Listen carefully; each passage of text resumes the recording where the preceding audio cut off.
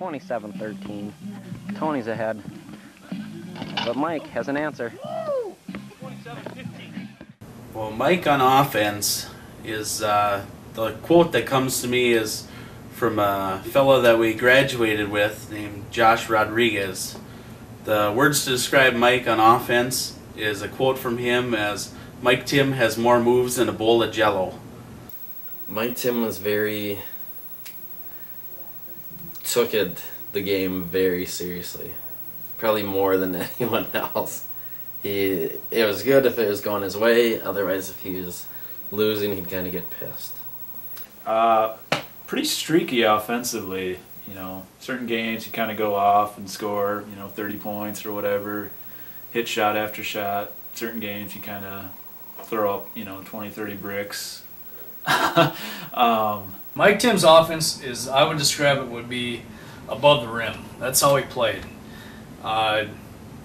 If there was a chance for a ball bouncing off the hoop on his own team, he would charge in like Dominique Wilkins would back in the late '80s, and he would try to throw it down each and every time he could probably try to.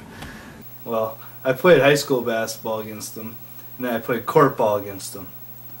Both way two different things. Court ball, Mike Timm was a god. He'd go up there, dunk, looking, turn in your face, and be like, "Yeah, that was me."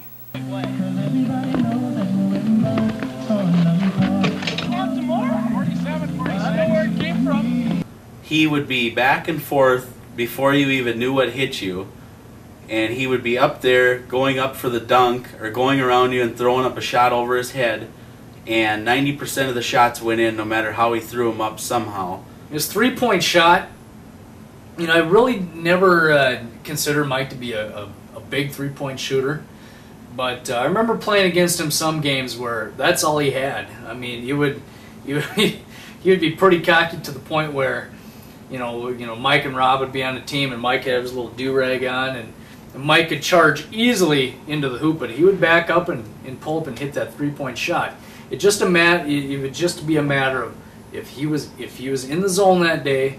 He'd come up with a clutch three-pointer as he looked into the stands for his whatever was out there. He would dedicate shots to people.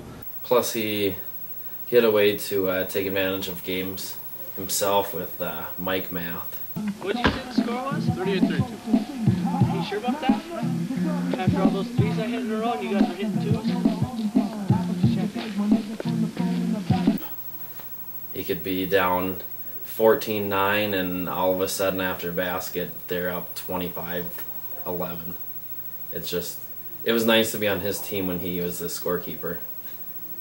Defensively, he was a stud also. Knocked out of bounds. It slipped. You see this right here? Mike was faster than everybody who played out there.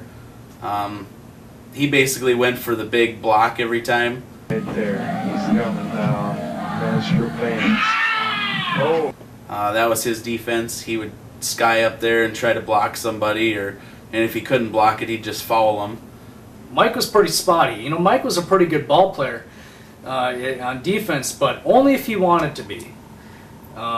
There'd be some times where, maybe after he'd score a basket, maybe I'm a little winded.